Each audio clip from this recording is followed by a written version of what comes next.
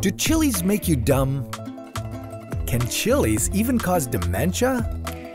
Some new research from Qatar University shows that there's a connection between eating chili peppers and the risk of mental decay. Even worse, some peppers are so hot that you might need to go to an emergency room. In fact, potential injuries include intense headaches, vomiting, and in the worst-case scenario, cerebral hemorrhaging. So, how can chilies affect your intelligence?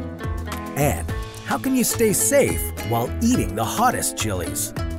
Well, here's how you can survive eating hot peppers according to science. Chilies are added to food all over the world to enhance your eating pleasure and to boost flavor. Who doesn't love a spicy chili on a cold day? Or a cool cucumber chili salad with a squeeze of lime? People cook with many varieties of chilies. Jalapenos, habaneros, scotch bonnets, ghost peppers, and banana peppers are just a few that heat up everything from Mexican burritos to the Indian spinach dish saag paneer.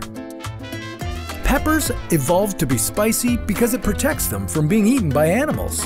But their defense doesn't always work against people who love eating them. Most people can handle eating chilies just fine, which is why so many world cuisines include so many different chilies. Because some chilies are hotter than others, the Scoville scale was developed to rate their spiciness. Some hot peppers, like ghost peppers, score very high on the scale because they have a large concentration of capsaicin. Some ghost peppers score over 1 million Scoville heat units. Others, like banana peppers, are mild in comparison with just 500 Scoville heat units. So, can hot peppers really hurt your brain? The burning sensation from a hot pepper comes from the chemical interaction of capsaicin with our pain receptors.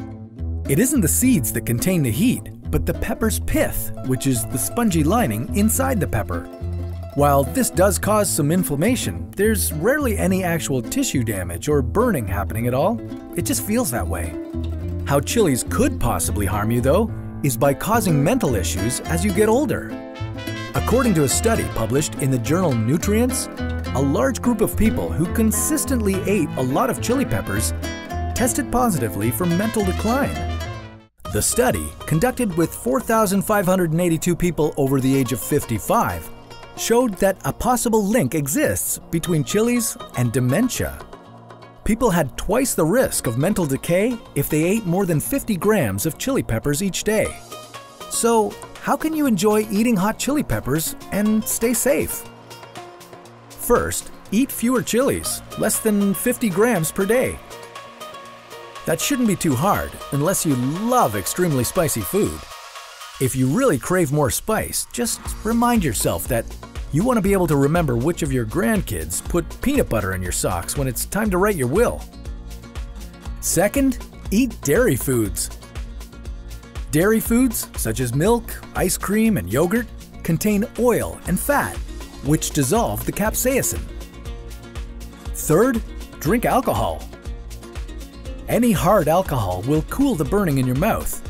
Beer won't work because it's mostly water, but vodka will. Fourth, eat oil. Olive oil and vegetable oils have a lot of fat, which will coat your tongue in spice-dissolving relief.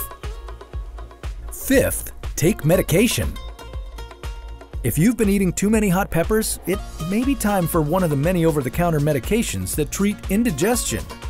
It's a good idea to couple that with a milder diet for a while, like rice and beans, without the chilies. In the meantime, try to find balance in your diet. Stay fit, drink plenty of water, and exercise. The best way to stay mentally fit is to live a healthy lifestyle. While there is a possibility that chili peppers could cause a mental decline, you'll likely avoid this by eating fewer chilies. Try to enjoy chilies in moderation, and if you follow the advice in this video, you too can survive eating hot peppers, according to science.